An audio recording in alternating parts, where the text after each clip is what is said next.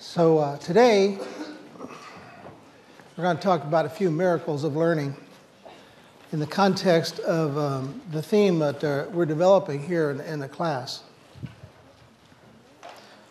We started off with a discussion of some basic methods. We talked about nearest neighbors, and we talked about identification trees. And those are kind of basic things that have been around for a long time, still useful, still the right things to do when you're faced with a learning problem and you're not sure what method to try. Then we went on to talk about some naive biological mimicry. We talked about neural nets, and we talked about genetic algorithms. And you look at those things, you reflect back on what we talked about, and you have to say to yourself, are these nugatory ideas, perhaps pistorines, or are they supererogatory ideas that deserve to be center stage? Does anybody know what those words mean? A pistorine. Well, pistorine is a Spanish coin. It was so small, it was of little worth. These ideas like neural nets, genetic algorithms, I classify them as pistorines because getting them to do something is rather like getting a dog to walk on its hind legs. You can make it happen, but they never do it very well. And you have to think it took a lot of trickery and training to make it happen. So not too personally high on those ideas. But we teach it to you anyway because, of course, we only editorialize part of the time, and part of the time we like to cover what's in the field. Today we're starting a couple of discussions of mechanisms or ideas or things to know about that are quite different because now we're going to focus on the problem rather than the mechanism. And then a little later on, we're going to talk about deep theory, FOIOS, for its own sake. But this week, I want to talk about mechanisms that were devised. I want to talk about research that was done. Let me not say mechanisms. Let me say research that was done to attempt an account of some of the things that we humans do well, sometimes without even knowing that we do it. Now, Krishna here tells me his first language was Telugu. Telugu. I once had another student whose first language was Telugu. I said to him, that must be one of those obscure Indian languages. And he said, yes, it's spoken by 56 million people. French is spoken by 52. So he's going to be our experimental subject. Krishna, if I pluralize words, you know what it means to pluralize a word. So if I say, for example, horse, then if I ask you for the plural, you'll say horses. So if I say dog, what's the plural? In dogs? Or in my own? No, in English. Oh, dogs. And what about cat? Cats. And he got it right. Isn't that a miracle? When did you start speaking English? Second grade. Second grade. But he still got it right. And he never learned that he's actually pluralizing those words differently. But he is. So when you pluralize dog, what's the sound that comes after? It's a Z sound. Zzz, dog, zzz. If you stick your fingers up here, you can feel your vocal cords vibrating. If you stick a piece of paper in front of your mouth, you'll see it vibrate. But when you say cats, the pluralizing sound is like that. No vocalizing, no vibration of the vocal cords. And old Krishna here learned that rule, as did all of you other non-native speakers of English, effortlessly and without noticing it. You learned it, but you always get it right. How can that possibly be? Well, by the end of the hour, you'll know how that might be, and you'll experience a case study and how questions of that sort can be approached with a sort of engineering point of view. You could say, what if God were an engineer? Or alternatively, what if I were God and I am an engineer? Think about how it might happen that way. So we want to understand how it might be that the machine could learn rules like that, phonological rules, not just that one, but all the phonological rules you'd acquire in a course on phonology, that part of speaking that deals with those syllabic and subsyllabic sounds, the phones of the language. So when Yip and Sussman undertook to solve this engineering problem, both being dedicated engineers, the first thing they did was learn the science. So they went to sit at the foot of Morse Holly, who was largely responsible for the development of theories of so-called distinctive features. And here's how all that works. You start off with a person who wants to say something. And out that person's mouth comes some sort of acoustic pressure wave. And if I say, hello, George, and you say, hello, George, everybody will understand that we said the same thing, but that acoustic waveform won't look anything alike. It'll be very different for all of us. So it's a miracle that words can be understood. In any case, it goes into an ear, and it's processed, and out comes a sequence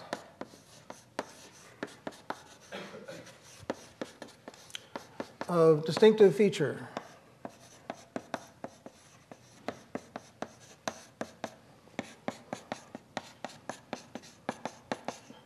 Vectors.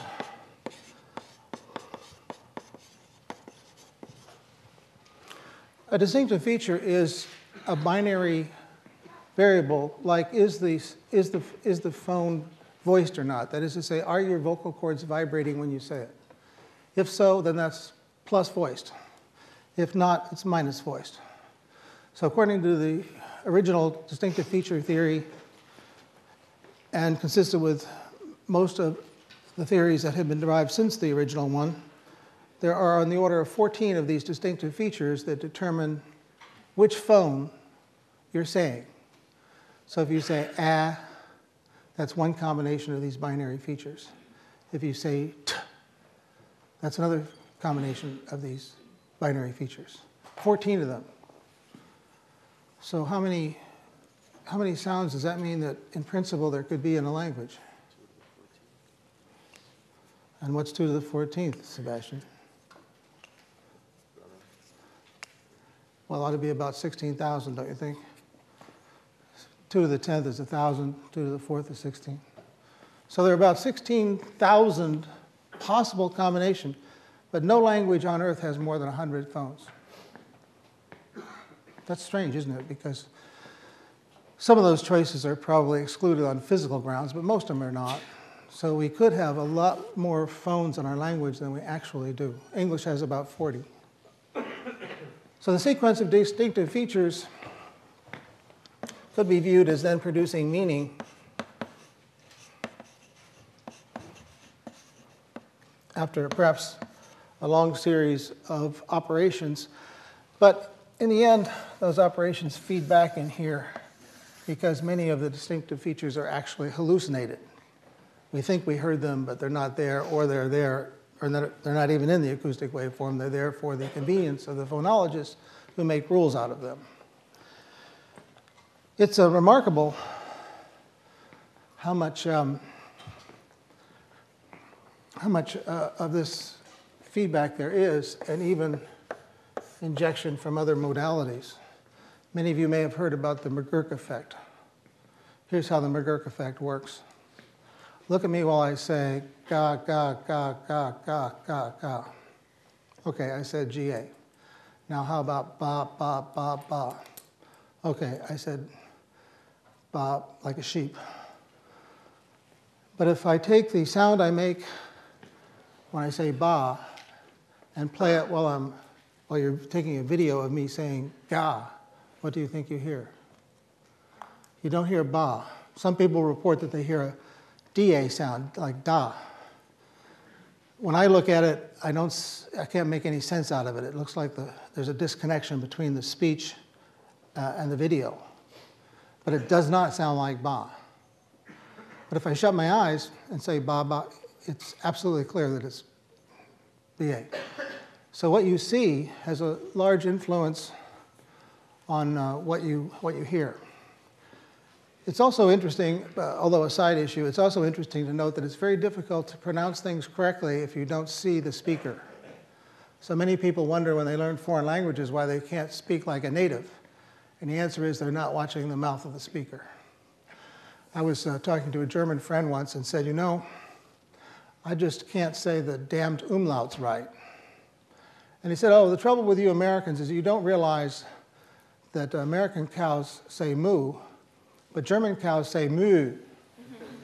And of course I got it instantly because I could see that the umlaut sounds are produced with protruding lips, which we don't have any sounds in English that require that. But back to what we know from the phonologists about all this stuff. If you talk to Morris Holley, he will tell you that over here, I like to think of it as a marionette. There are 5 pieces of meat down here.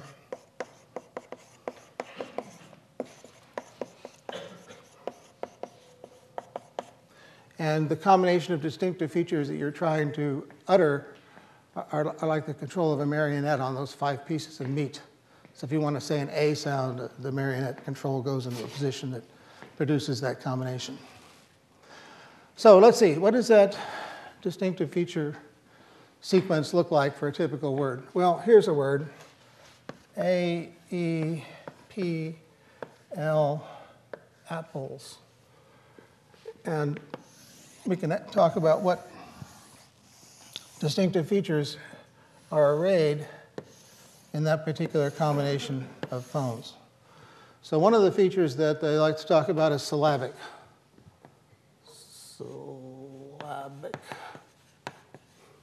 That roughly means, can that sound form the sort of core of a syllable? And the answer is A can, but these can't. So it's plus, minus, minus, minus. Down here a little ways, you'll run into the voiced feature. And for the voiced feature, well, we can do the experiment ourselves. Ah, sounds like it's voiced to me. Puh, no, that's not voiced. Oh, yep. Zzz, we already said that was voiced. So that's the combination you see when you utter apples for the voiced feature. Then another one is the continuant one. That roughly says, is your vocal apparatus open? Is there no obstruction? And so plus p is constricted, open, this is open. So that one happens to run right along with voiced in that particular word. Oh, and there are 14 altogether, but let me just write down one more, the strident one. That says, do you use your tongue to form a little jet of air? So you don't on a, p, u, but you do on z. So that gets a plus. So that's a glimpse through a soda straw of what it would be like to represent the word apples as a set of distinctive features all arranged in a sequence. So it's a matrix of features. It's going down in the columns, we have our distinctive features, and going across, we have time. So the first thing Sussman and Yip did in their effort to understand how phonological rules could be learned is to design a machine that would interpret words and sounds and things that you see so as to produce the sounds of the language. So they imagined the following kind of machine. The machine has some kind of mystery apparatus over here that looks out into the world and sees what's there. So I'm looking out of the world and I see 2 apples. So what this machine might do then is at some point decide that there are 2 apples out there. Then, thinking in terms of these guys as computer engineers, they think in terms of a set of registers that hold values for concepts like noun and verb and plural. And we've not done anything with the machine yet. We've provided no input, so those registers are all empty. Then up in here, we have a set of words. And there are all kinds of words. Apple is one of them.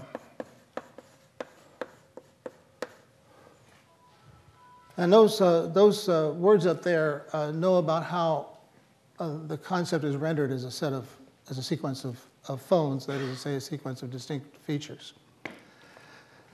Then over here, most importantly, they have a set of constraints.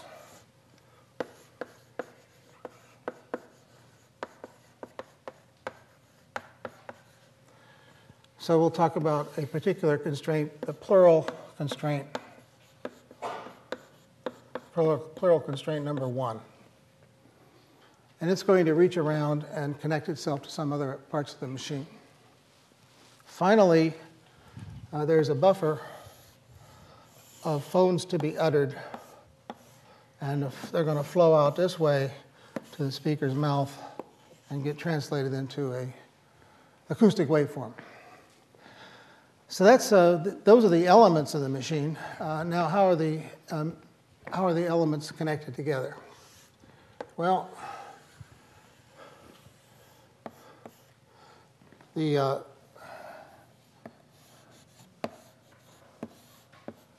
words are connected, of course, into the buffer that is used to generate the sound over here on the far left.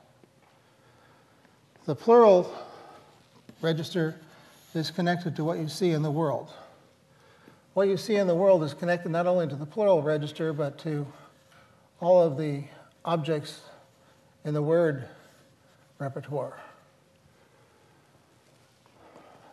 This plural constraint here deserves extra attention because it's going to be desirous of actuating itself in the event that the thing observed in the world is plural. There are lots of them. So it's going to be connected then to the plural port.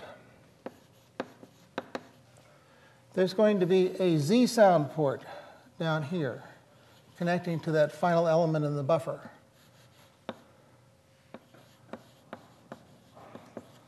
And finally, over here is going to be a plus voiced port, which is going to be connected to the second phoneme in the sequence. That's how the machine is going to be arranged. And of course, this is just one of many constraints, but it's a constraint that has a very peculiar property. Information can flow through it in multiple ways. So we think of most programs as having an input and an output, but I've tried to be careful to draw circles here instead of arrows, because these are ports, and information can flow in any direction along them. What I want to do now is just show you how this machine would react if I suddenly present it with a pair of apples like so. So the assumption is that the vision apparatus comes in and produces the concept of 2 apples. So once that has happened, that's operation number 1.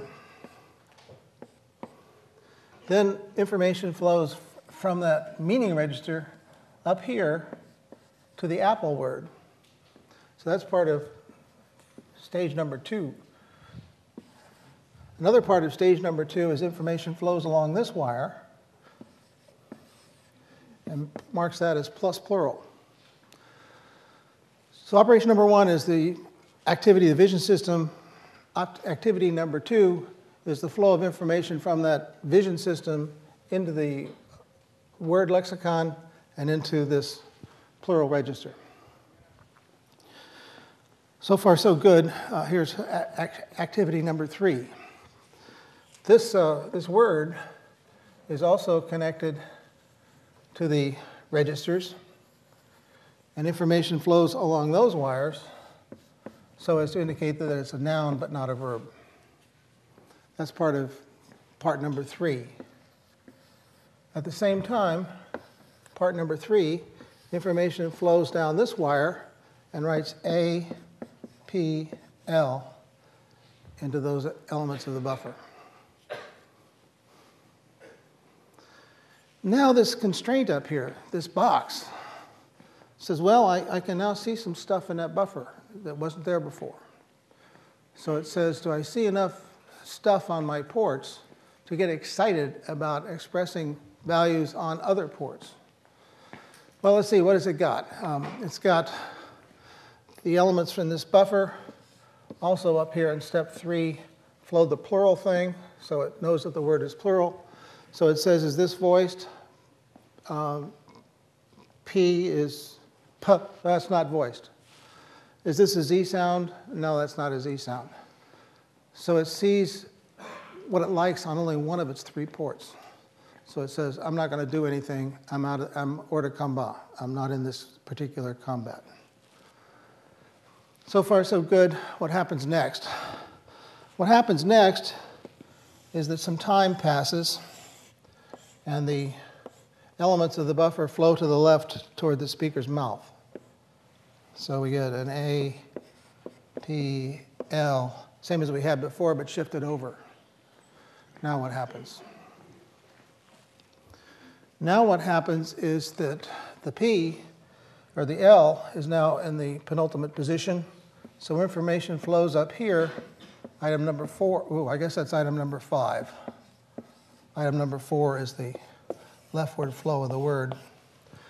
So in phase number 5, the P is witnessed by this constraint. L is witnessed by this constraint. We've moved it over one. L is voiced. So we have some flow up here like that. That's number 5. Now we have voiced, and we have plural, and we have nothing here. So there's a great desire of this buffer to have something written into it. So now there's a flow down in there of Z as item number 6. So that's how the machine would work in expressing the idea that there are apples in the field of view.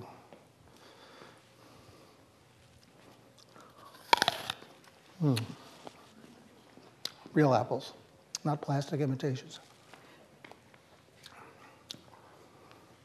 So that's how the machine works. But all those connections are reversible. So if I hear apples, then I get the machine running backwards, and my visual apparatus can imagine that there are apples out there. That's how it works. That's just by way of background. The machine that they conceived for using the phonological rules once they're learned. All the phonological rules are expressed in these constraints. But since these constraints are such that information can flow in any direction, they deserve to be called propagators.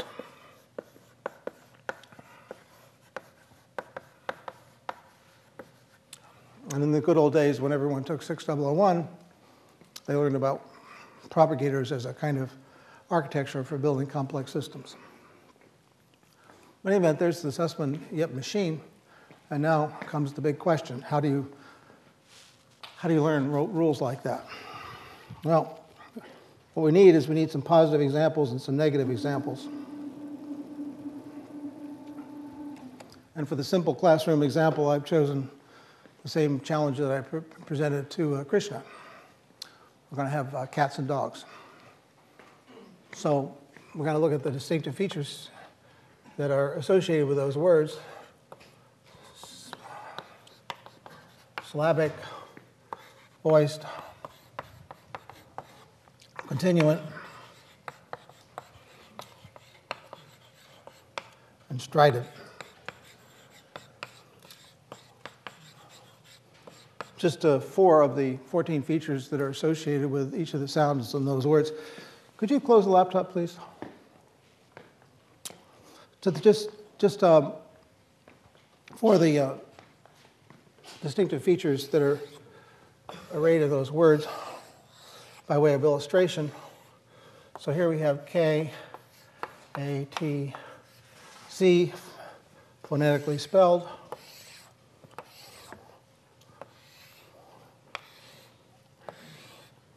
And if we work that out, let's see, what is syllabic? That's not. That is. That's not. Voiced k. Nope. Ah. Yep. T. Nope. Z. Yes. That can't be right. Cats. I misspelled it because cats. There's a hissing sound, but there's no voicing. So that's not a Z sound, it's an S sound. So that's not plus voiced, it's minus voiced. Continuant. Let's see. Is my mouth open when I say K? No. Ah, yes. T, no. S, yes. And strident, minus, minus, minus, plus. It's only with the S sound that I have that kind of jet forming with my tongue. Now we can look at dogs.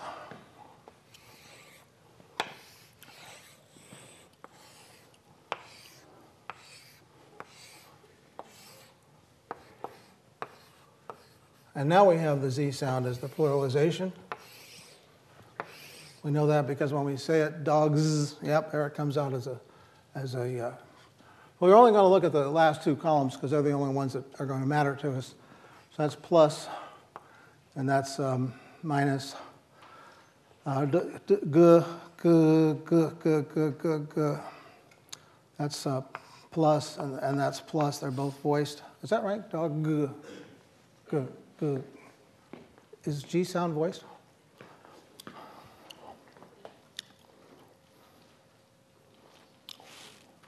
Yeah, I didn't think so. G sound is voiced.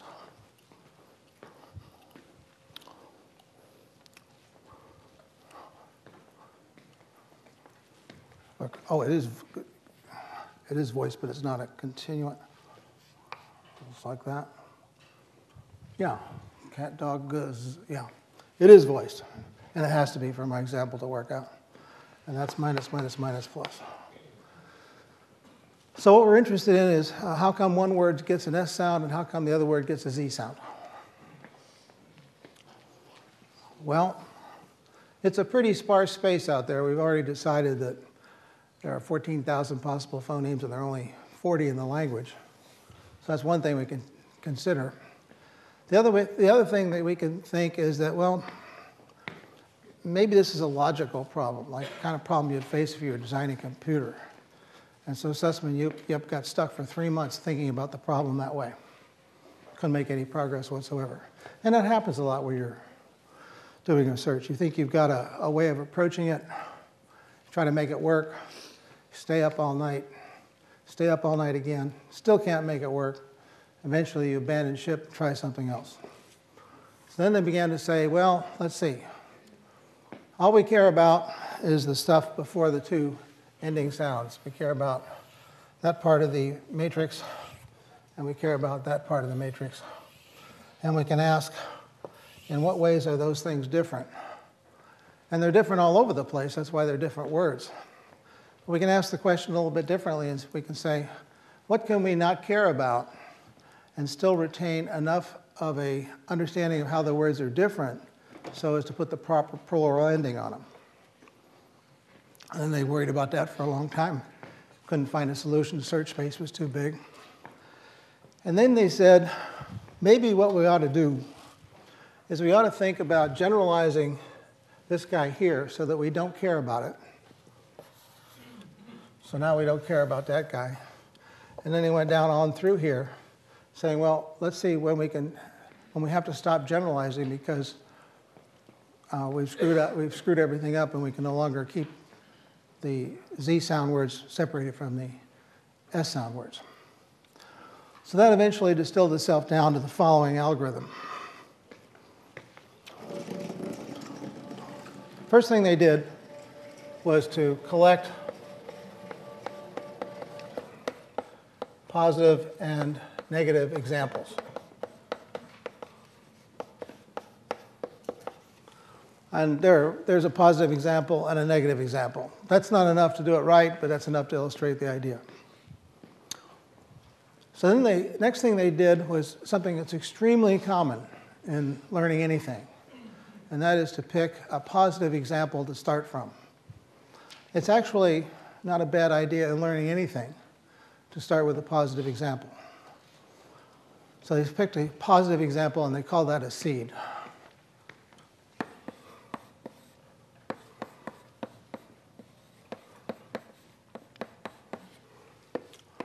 So in our particular case, cats is going to be our seed.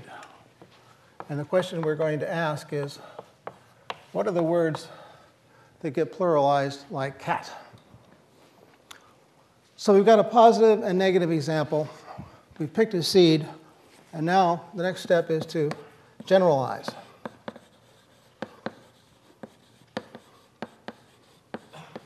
And what I mean by generalize is you pick some places in the phoneme matrix that you just don't care about. So when you may pick a positive example and you don't care about it, so you change it to an asterisk, or as demonstrated in the program I'm about to show you, a ball. Or you pick one that's a negative and you turn it to a ball, both. So cats, this seed, becomes a pattern. And in order to pluralize the word this way, you have to match all the stuff in here. But now what we're going to do is we're going to gradually turn some of those elements into don't care symbols until we get to a point where we've not cared about so much stuff that we think that we pluralize that one with an S sound too. So we keep generalizing until we cover, that is to say, we admit or match a negative example. So that's how it works. So we generalize like crazy, and as soon as we cover a negative example, we quit. Otherwise, we just go back up here and generalize some more. And now we've got to pick a search technique to decide which of these guys to actually generalize when. We could pick one at random, and they tried that, it didn't work. But what they decided is that the thing that influences the pluralization most is the adjacent phoneme. And if that isn't the thing that solves the problem, it'll be the one next to that. So in other words, the closer you are, the more likely you are to determine the outcome. So these guys over here are least likely to matter, and those are the ones that are generalized first. All right? So if we do that, what happens? Looks like we're going to come in here and see that there's a big difference between the non-voiced T and the voiced G. But that's only a guess, because I'm only to show you a fraction of the 14 distinctive features that are involved. So I suppose you'd like to see a demonstration. Yeah.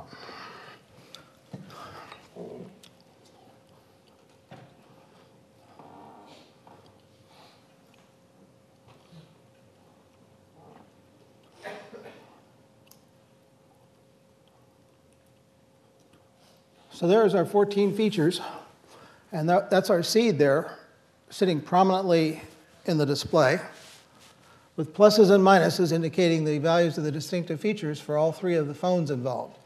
That funny left bracket isn't a mistake, that's just one convention for rendering the ah sound in cat. So it's pretty hard to tell from just that matrix what's going to be the determining feature that separates the positive examples from the negative examples. You notice that there are actually two examples down here. There's cat and duck. Is ducks got an S sound? Ducks. Yep. So dogs and ducks, they both get pluralized with an S sound. On the other hand, beach doesn't. That's beaches. Dog, we know that's a Z. Gun, guns. So that's not in the group. So we can run this experiment. No, here we go. We're generalizing like crazy. Generalizing, generalizing, generalizing from left to right. So nothing in the first two columns matters. Now we get to the T. Wow, there it is. So it looks like you pluralize with a S sound, the S, if and only if you're voiced, you're not voiced, and you're not strident. In the second to the last, in the last phone of the word that you're trying to pluralize. So that's one phonological rule that the system has learned, and guess what? It's the same rule that's found in phonological textbooks. So now we can try another experiment.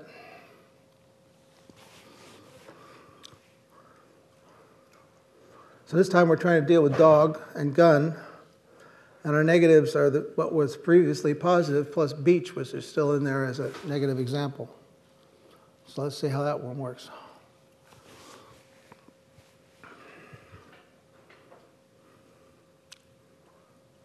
Nothing matters except for the last column, the last phone.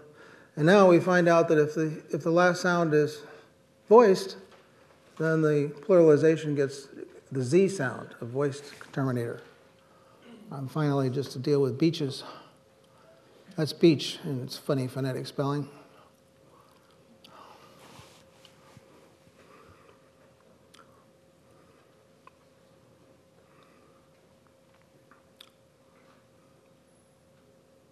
So now it's if the second to the last, if the final sound in the word is strident, if it's got this jetty sound, beach, beach, then it gets the ES sound.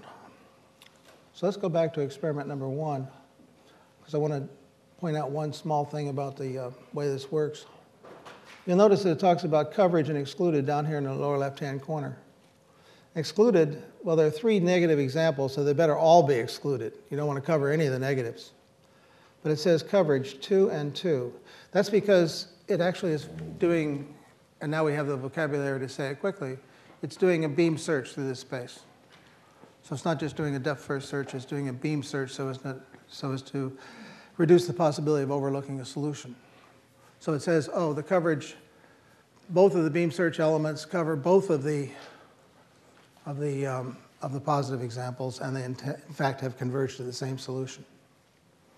So that's how the Sussman and Yip thing worked. And then the next question to ask is, of course, why did it work? And so the answer, as articulated by Sussman and Yip, or rather more by Sussman, or rather more by Yip and a little bit less by Sussman, Yip thinks that it worked because it's a sparse space. And when you have a high-dimensional sparse space, it's easy to put a hyperplane into the space to separate one set of examples from another set of examples. So let's consider the following situation.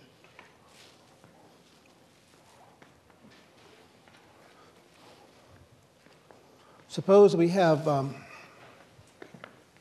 one-dimensional situation, and we have 2 white examples, and we have 2 purple examples. Well, too bad for us, you can't separate them. But now suppose that this is actually the projection of a 2-dimensional space that looks like this. Here are the white examples down here, and here are the purple examples up here. Now it's easy to see that you can separate them with just a line that goes across like that. Let's take this one more step and suppose that this is actually a projection of a 3-dimensional space. That looks like this. This will be dimension 1. This will be 2 going back there. And this will be 3 up here. And suppose that the positive examples are right here on this line.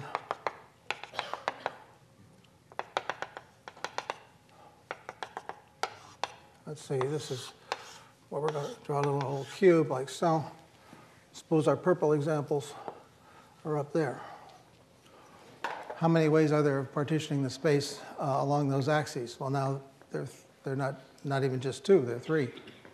So one way to separate the purple from the white is to draw a hyperplane, or in this case it's just 3 dimensions, so a plane through here on the number 3 axis.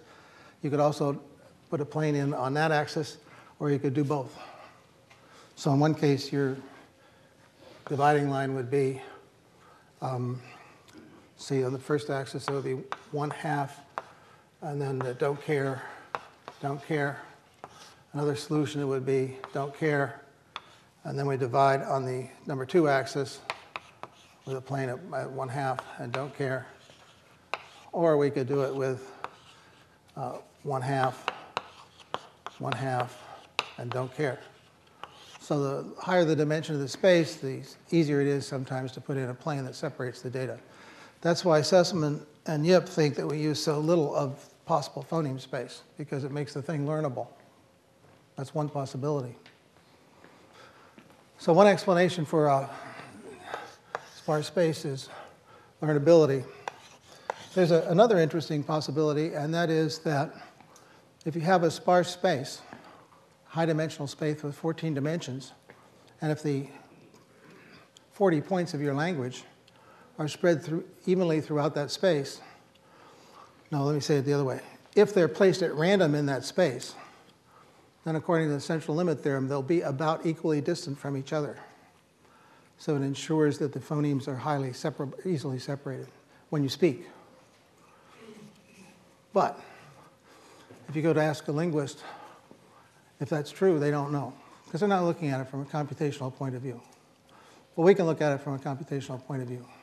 So I did that after Sussman and Yip published their paper. And here's the result.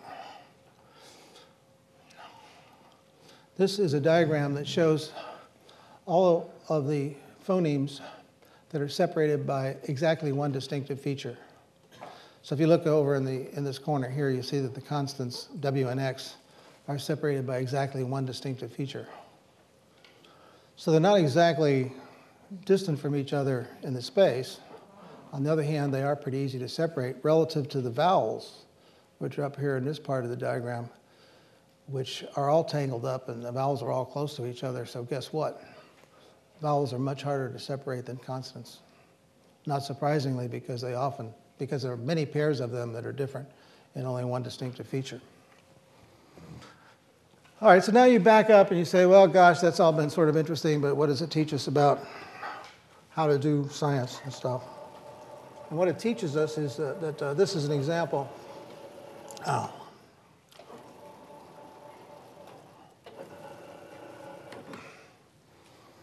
This is an example which we can use to illuminate some of the thoughts of David Marr, who I spoke of in a previous lecture in connection with vision. But here's Marr's catechism. I can't spell very well, so I won't try to respell it, but this is Marr's catechism. So what Marr said is when you're dealing with an AI problem, first thing to do is to specify the problem.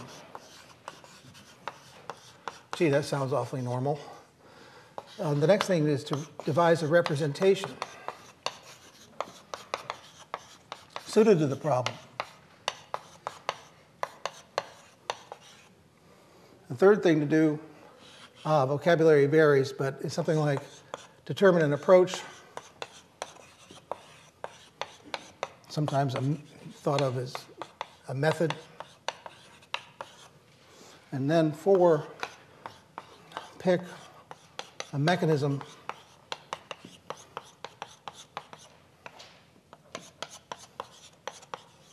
or devise an algorithm.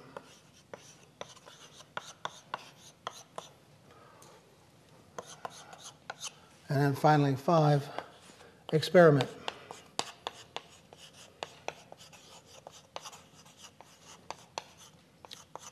And of course, it never goes linearly like that.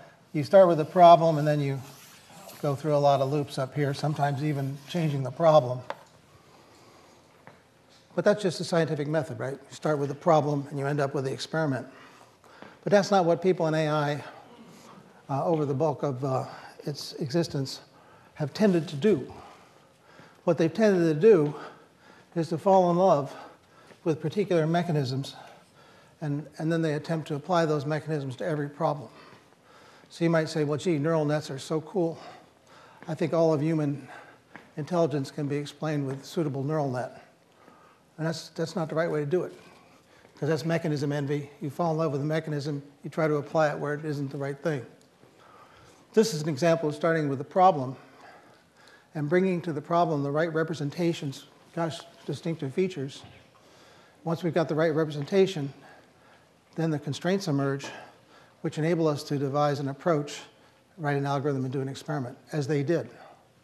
So the Sussman and Yip thing is an example of doing AI stuff in a way that's congruent with the Marr's catechism, which I highly recommend. They could have come in here and said, well, we're devotees of the idea of neural nets. Let's see if we can make a machine that will properly pluralize words using a neural net. And that's a loser, because it doesn't match the problem to the mechanism. It tries to force fit the mechanism into some Procrustean bed where it doesn't actually work very well. So what this leaves open, of course, is the question of, well, what is a good representation? And here's the other half of Marx's catechism. Characteristic number 1 is that it makes the right things explicit. So in this particular case, it makes distinctive features explicit. Another thing that Marx was noted for was stereo vision. So in that particular world, discontinuities in the image when you go across an edge were the things that were made explicit. Once you've got a representation that makes the right things explicit, you can say, does it also expose constraint?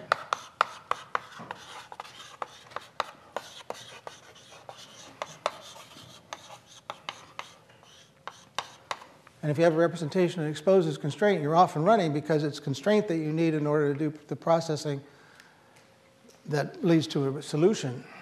So don't have the right representation. If it doesn't expose constraints, you're not going to be able to make a very good model out of it. And finally, there was a kind of localness criterion. If you have a representation in which you can see the right answer by looking at it, descriptions through a soda straw, that's probably a better representation than one that's all spread out. It's true with programs, right? If you can see how they work by looking through a soda straw, you're in a much better situation to understand something if you have to look here and there and on the next page and in the next file. So all of this is basically common sense, but this is the kind of common sense that makes you smarter as an engineer and scientist, especially as a scientist. Because if you go into a problem with mechanism envy, you're apt to study mechanisms in a naive way and never reach a solution that will be satisfactory.